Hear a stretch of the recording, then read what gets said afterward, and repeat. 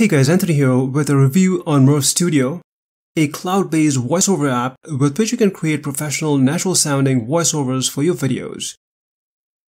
Creating professional voiceovers can be time-consuming and expensive, so you may find Murf Studio very useful and cost-effective if you use voiceovers for your videos. First of all, the user interface is fairly simplistic and easy to use.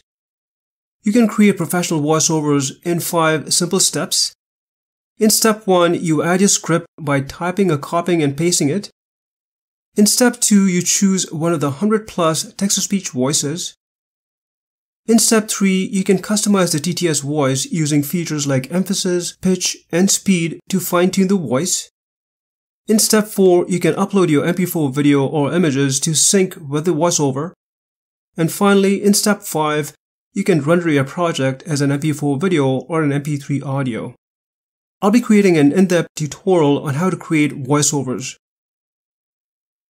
Murf Studio can come very handy for anyone who creates YouTube videos, courses, podcasts, software demos, explainer videos, as well as marketing and advertising videos.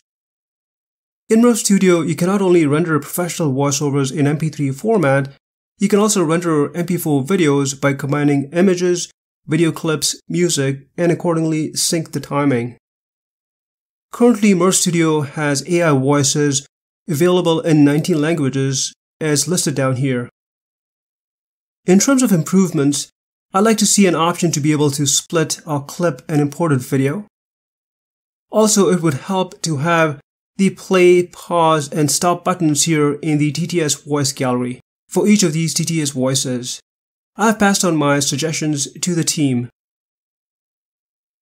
In terms of pricing, they have several plans including a free plan, and I'll be creating a separate video to cover this in more detail. Based on my own personal experience using Murf Studio, I would definitely recommend it if you create videos with voiceovers. You can try Murf Studio for free. Check the link in the description section. Well, hope you found this Murf Studio review helpful. If you have any questions, please leave them in the comment section. Thanks for watching.